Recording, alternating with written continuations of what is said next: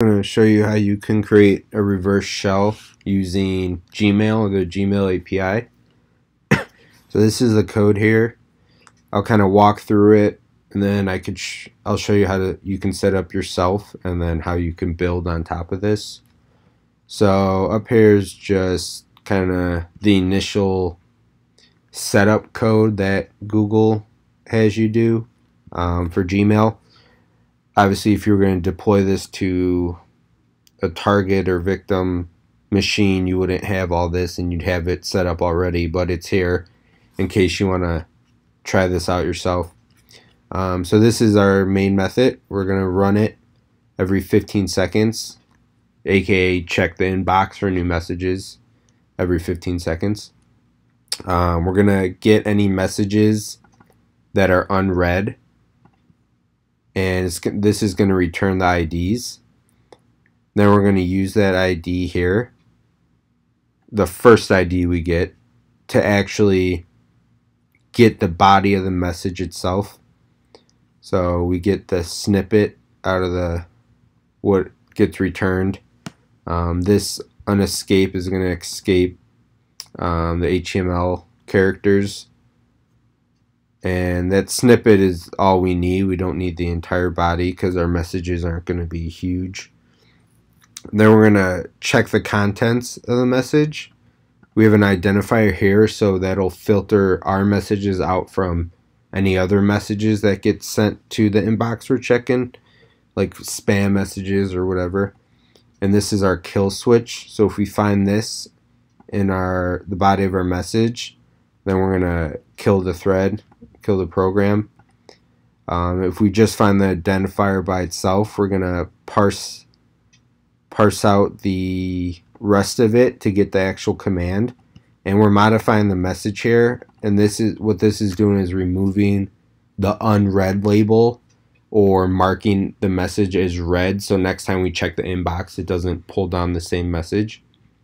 So we're going to parse out our command, open up a sub process and execute that command, and we're going to get the output from that, and we're going to use that here to construct an email to be sent back to us.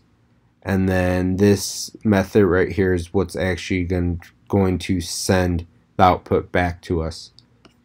So yeah, create message here, some message there, and that's pretty much it. So I'll show you how everything works.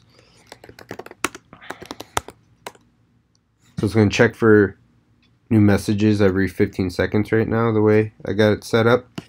So this is a garbage mailbox I made.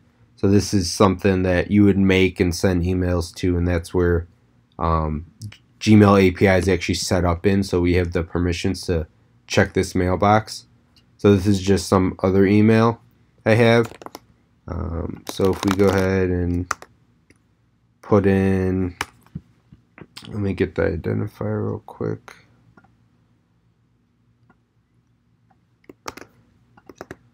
Yeah, so let's do this. So we're going to send this command over with our identifier.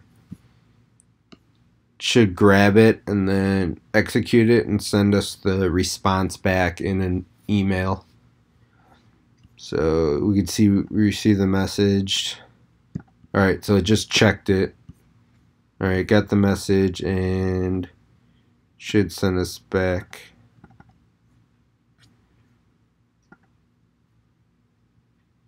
Oh, I'm in the wrong mailbox, my bad. Yeah, so here's a response back. We'll do another one. Or I'll show you what it looks like. So if we send one without the identifier, it's going to check it, but it's not going to do anything with it. So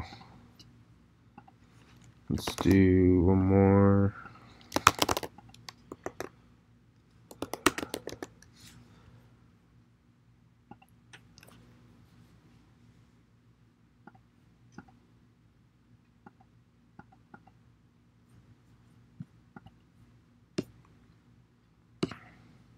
There we go.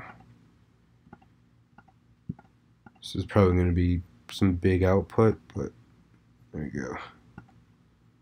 Yeah, so obviously not a friendly format, but you could probably fix that if you want. That output's huge, so I wasn't really expecting it to be all pretty. So then we could, if we want to kill our program, we could send it the kill switch, or whatever you want to call it. So when it gets that, it should kill the program.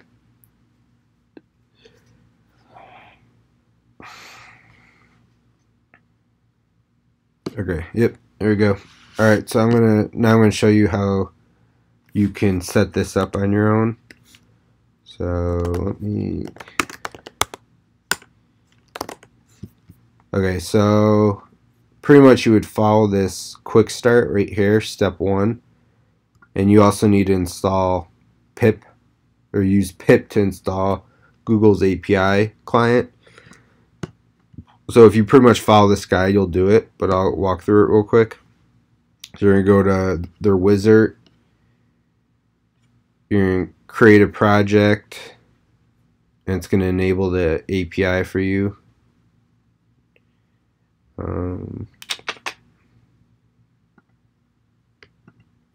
Oh, there we go. You're going to say go to credentials. You're going to say cancel. And you come over the OAuth consent screen. Just put in some name here. It doesn't matter what it is. You're going to hit save. Now you're going to go create credentials, OAuth client ID. You want to hit other. Doesn't matter what you name it. Say create. Say okay. And then we're going to come over here and download those credentials.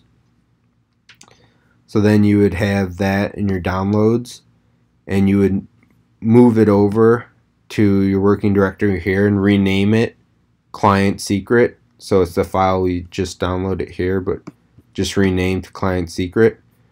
And then up here you put it in here.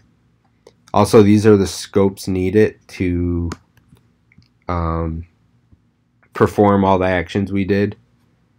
So then after that, when you first start up your program, after you have that copied over,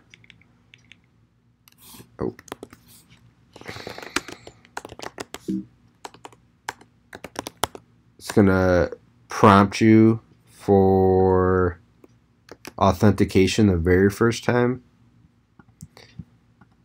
So then you follow the link they gave you, usually pops up.